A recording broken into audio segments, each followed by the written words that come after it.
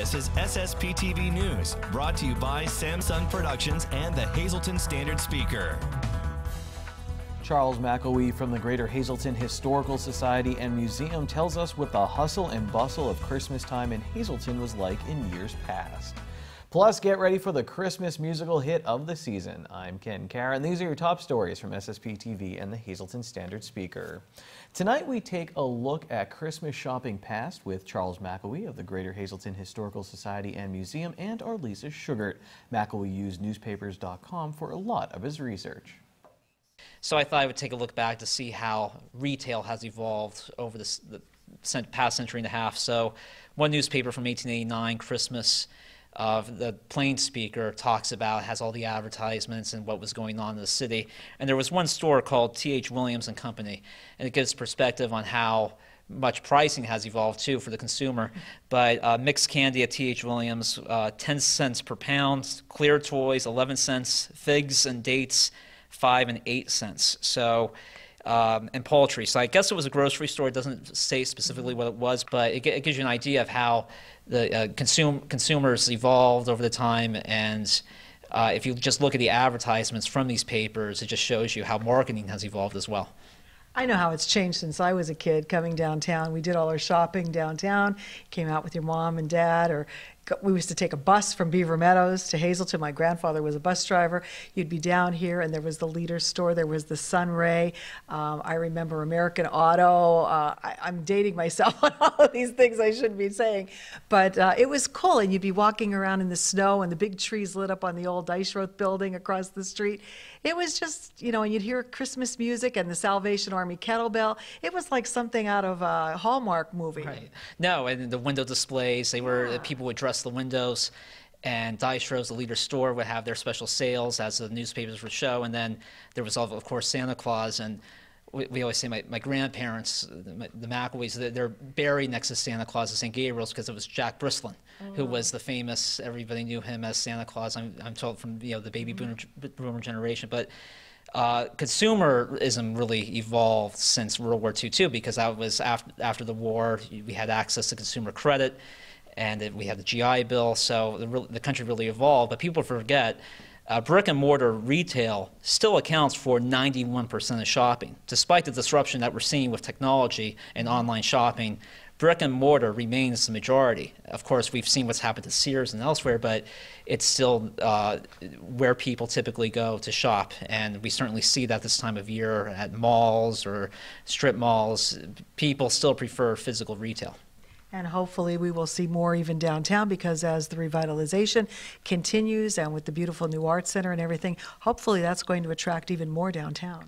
Right, because what happened was when we had revitalization efforts in the 60s, it was revitalization gone bad because we wiped out the residential neighborhood around the downtown with Downtown South. And interstate highways, ironically, for many communities, it hastened the departure of downtown retail for cities and towns.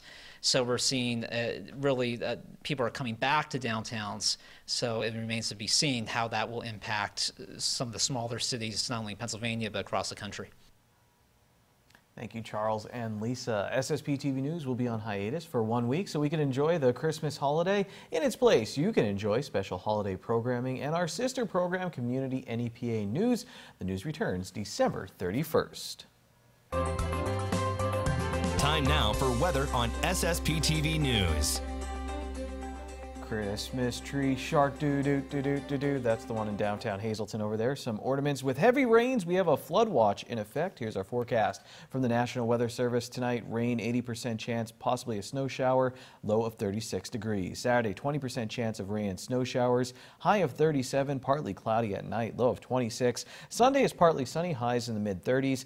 30% chance of light snow Sunday night, mostly cloudy, low of 28 degrees. Partly sunny on Monday, high of 34, mostly cloudy at night, low of 23. On Christmas Day, mostly sunny, high of 34. And then at night, a chance of snow showers, 30% chance of precipitation, cloudy with a low of 25 degrees. This week on our sister show, Community NEPA News, I talk with Standard Speaker Sports editor Dave Seaman about the old Anthracite Basketball League. A lot of those games were played right here at St. Joe's Gym in Hazleton, and now it's the home of Holy Family Academy. This season, their junior high teams have teamed up with MMI. Here the boys are taking on the Maple Manor Vikings. That's my old school, Bishop Hayfie forever. This was a great game. Anthony Concepcion helped lead the Vikings to a victory, scoring 14 points in the 37-36 win. Jonas Aponic led the HFA MMI team with 15 points. Now to tip-off of the girls' game at historic St. Joe's Gym. Francie Martinelli gets things going for the home team. They would go on to win this game, but let's look at some more highlights. This is Jalen Sanser with the take for Maple Manor. And if you're a fan of this show, you know I love a steal and score, defense and offense in one highlight. Thank you, Ella Thoringer. These games were great and feature a number of stars we'll be seeing at the high school level soon. So check that out. There was a lot of other action last night in sports. Check out standardspeaker.com for results. It's our second to final show of the year. I'm in the studio and I'm singing. That's your final Elf reference of the season. And here's a Christmas gram from all of us to all of you. You know Dasher and Prancer and Comet and Vixen. You know Dasher and Dancer, Prancer and Vixen, Comet and Cupid, and Donner and Blitzen. But do you recall the most famous reindeer of all? Rudolph the red-nosed reindeer had a very shiny nose. And if you ever saw it, you would even say it glows. Todos sus compañeros se reían sin parar y nuestro buen amigo no paraba de llorar.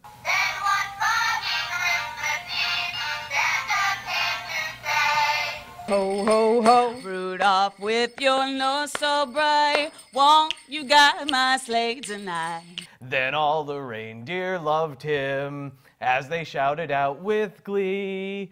Rudolph the red-nosed reindeer, you'll go down in history. Rudolph the red-nosed reindeer, you'll go down in history. Merry Christmas, everybody! Merry Christmas, Feliz Navidad. I forgot that one part. Sam Jr. and Lisa Sugar were the best in my opinion. Oh, the show doesn't end there. Please stick around for our coverage of Around the Horn with Joe Madden featuring Joe Namath. And next, Lisa Sugar talks with students at the Tamaqua Area High School who made the holidays bright for others in their community. Watch SSPTV in Scranton Saturday and Sunday from 8 a.m. until noon on Comcast Channel 190. SSPTV News would like to send sincere condolences to family and friends of these recently departed. Sister M. Cabrini of Danville, formerly of Beaver Meadows. Funeral will be Saturday at 1:30 p.m. at Maria Hall in Danville. Friends may call Saturday from 11 a.m. to 1:30 p.m. at Maria Hall. The Brady Funeral Home in Danville is in charge of arrangements. Damian J. Donoshko of Hazleton. Services will be private under the McNulty Funeral Home. Patricia Mary House Connect of Hazleton. A graveside service will be held Thursday at 11 a.m. at Calvary Cemetery. The Hazel Chapel of the Crofton Hughes Funeral Home is in charge of arrangements. Lillian F. Lukacs of Freeland. Mass will be Saturday at 8 a.m. at St. Mary's Church. The McEwilczyk Funeral Home is in charge of arrangements. Margarine Murash of Ocean Grove, New Jersey. Mass will be Thursday at 10 a.m. at St. John Bosco Church. Friends may call Wednesday from 2 to 4 p.m. and at 6 to 8 p.m. at the Harmon Funeral Home in Drums. And Louis D. Palumbo of Beaver Meadows. The Joseph B. Conahan Funeral Home will announce the arrangements.